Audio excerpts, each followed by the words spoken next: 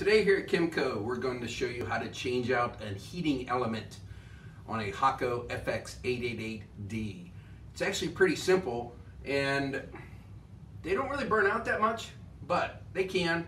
And when they do, you can replace it by getting the part from us and following these steps I'm going to show you.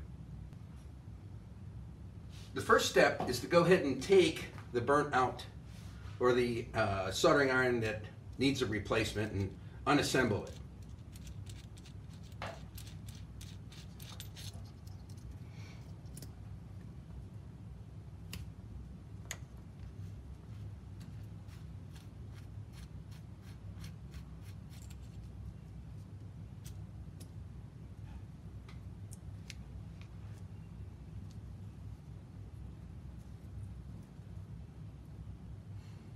The first thing you want to do is to take note where the wires go into the little circuit board there. You can typically do this either by writing it down or taking a photograph of it. Really helps. Maybe with your phone or something, take a photograph. But also there is included with this new heating element basic instructions that has a diagram, so you can also reference that. Now what you want to do is to go ahead and clip the wires off of the bad heating element, or off of the part that has the bad heating element. Now what you need to do is to clean out the through-hole solder joints.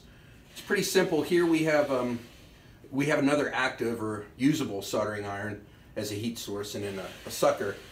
You can also use a desoldering gun, whatever it is. You have 4 of the holes that you need to clean out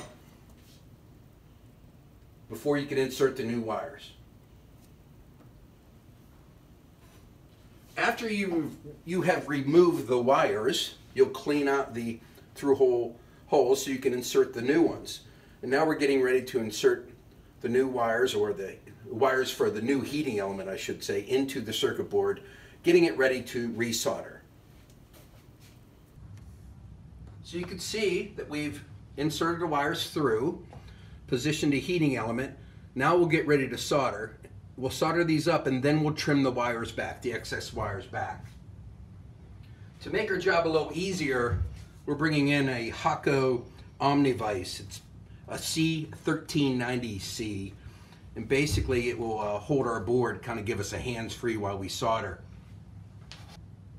So we have them resoldered, and we're just going to trim up the excess wires.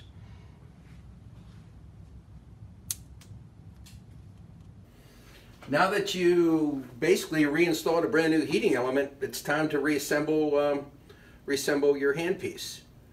First thing is the spring that you notice we're installing right now. That's what makes the tip ESD safe. Basically any static can be transferred from the tip or wherever all the way down, and that's how we know, or that's how we make it ESD safe, right? And just go ahead and reassemble the whole thing and you're back in action. And if you need any of these parts, or if you have questions, give us a call or reach out to us via gokimco.com, and we'll help you out. Thanks a lot.